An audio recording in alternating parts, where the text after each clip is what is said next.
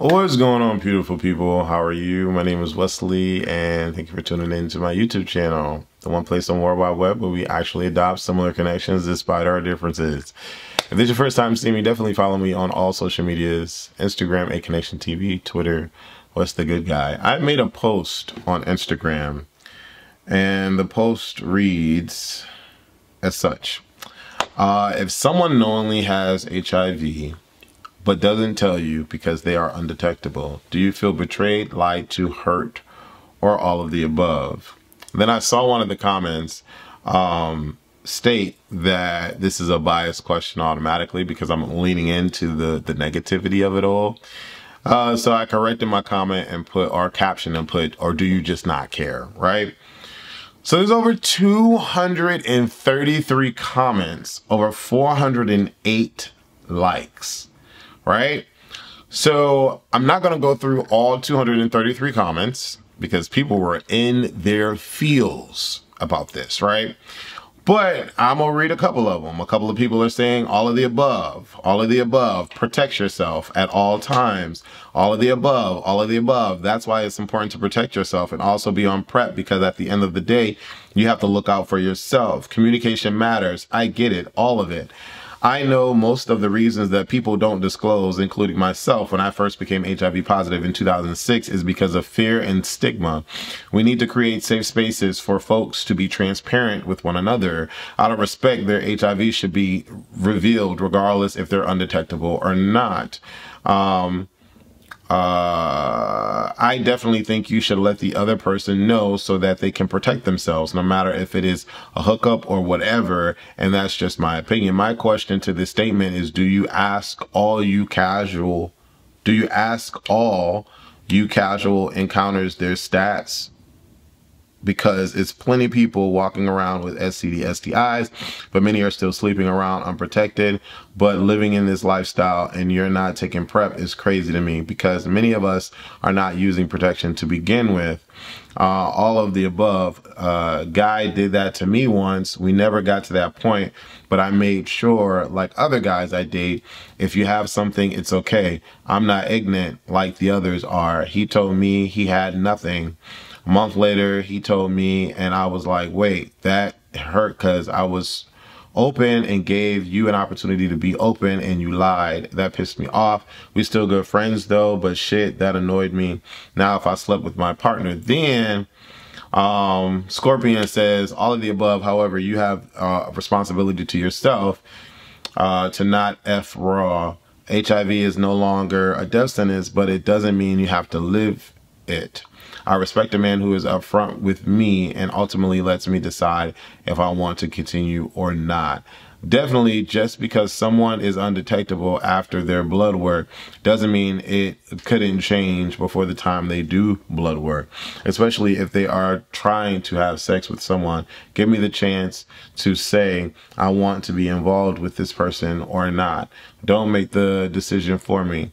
Making someone fall for you and not telling them a very important part about you is deceiving. So I asked this question because a lot of my ex-partners have been positive, and the majority of the situations that I was in, I did not know.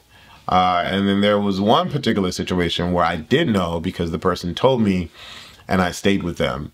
Irregardless, interestingly enough, after all of the situations concerning the HIV and my partners having it, I stayed with them. My second relationship, the person turned out to be a pathological liar. Every job that I got them, they stole money from, they lied, they had a boyfriend on the side, and all of the things, right? And in that crazy situation, when I found out that he had been cheating on me, in my mind, I thought that we needed to get tested. Even though we were using condoms, I thought that we needed to get tested, and we did get tested, and he ended up being positive. Even in that situation, after finding out that he cheated with me, finding out that he was positive and I was negative, I decided to stay because in my mind and my heart, I was in love. I think about it now at 42. I'm still negative. that I was really dumb, and a lot of my relationships, probably all of my relationships, I was really, really dumb, naive, and hung up on finding and feeling whatever I thought love was. You know, I'm one of those individuals that I do not descend from a prominent, strong family background or foundation, right? And so for me, because of the lack of love I had in my family, I always outsourced it to like my friends and or, you know, people that I would get in a relationship with. And that has been my problem, right? And I've dealt with it and am dealing with it, right? Learning that to never jump into another relationship ever again. And, you know, learning from the red flags and the bullshit that I've had from past relationships, especially with regards to people that are, you know, HIV positive or whatever the case may be. Again, also stating that I'm not ignorant to the virus and how it works, and which is why I still tried to make things work after knowing that they had, you know, HIV. But I posted this on my Instagram because I know individuals that have the virus and they continue to have sex with people and they don't disclose their status, or they get away from answering the question, or they lie. And, you know, these are individuals that have, you know, unprotected sex, and, you know, people that like to share liquids and stuff like that. Not to get too detailed because this is YouTube and you can't get too detailed.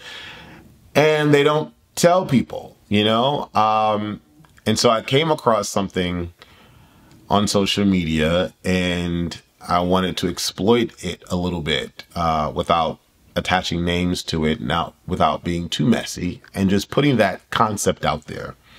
If someone knowingly has it, but doesn't tell you because they are undetectable, how do you feel about it? And so that is what I'm asking the YouTube audience in this space. How do you feel about it? I got 233 comments on this Instagram post. I'm curious to see what the commentary is going to be under this video. I personally feel that if two people are going to have sex, don't dance around the topic of STDs, STIs, and what you may or may not have. Have the conversation. It needs to be a conversation.